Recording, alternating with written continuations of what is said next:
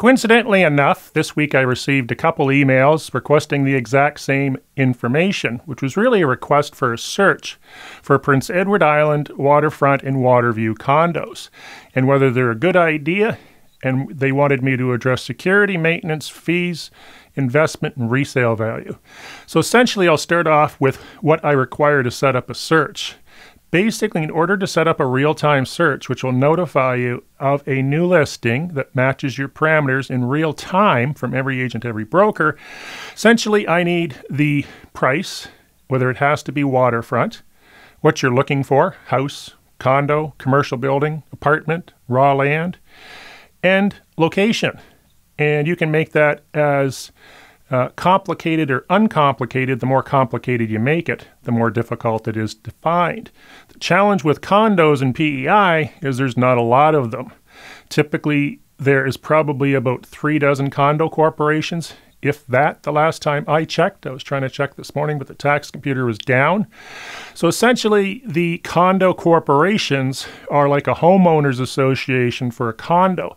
A condo, the definition is basically you own your unit, but you also have shares in common area stuff like hallways, gyms, parking lots, grass, roof, siding, exterior maintenance, interior maintenance, hallways. So essentially what a condo does is it relinquishes the responsibility to do the maintenance of that building to whomever the condo board elects to have that done.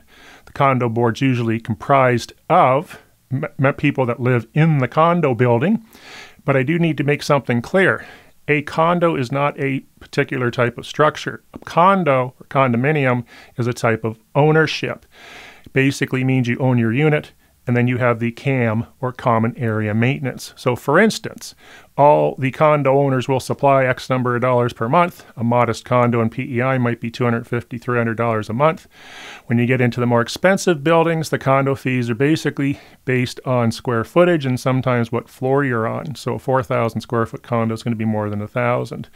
So you contribute to basically a bank account which maintains the building. And if any adverse stuff comes up, maintenance problems, for instance, we had one building where all the siding had to be replaced and every condo owner is responsible for just over $10,000.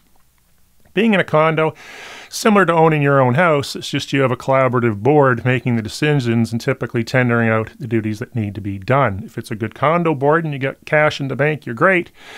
If it's an old building that's poorly maintained and there is no condo board and there is no homeowners association or bank accounts or condo declarations and the list goes on, it may not be a good thing to buy into. So make sure you get all the documents pertaining to the financials, the rules, and everything else about that condo before you buy it.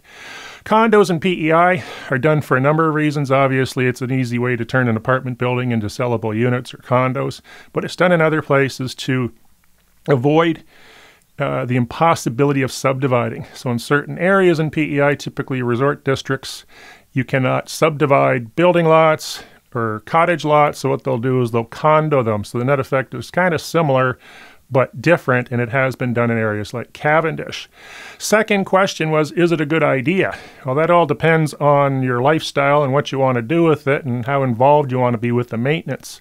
Comparing it to a single-family dwelling, house or waterfront or waterview cottage, they both have their long list of advantages and disadvantages, so that's a decision you're going to have to make, and I suggest you Google it.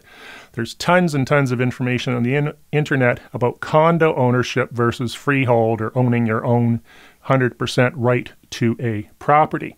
As far as security, security really isn't a huge issue in PEI for the most part. We don't have rampant crime, so I'm not sure what that question pertains to. Many of these buildings do have locked doors and keys or key fobs to get you in, and cameras and lighting systems and that sort of stuff, which would make you feel more secure. But typically, crime is not a huge issue in PEI. In condos, maintenance we discussed, the money goes into a common bank account. The board, which is the people that live in the condo units, typically decides on how that's being spent.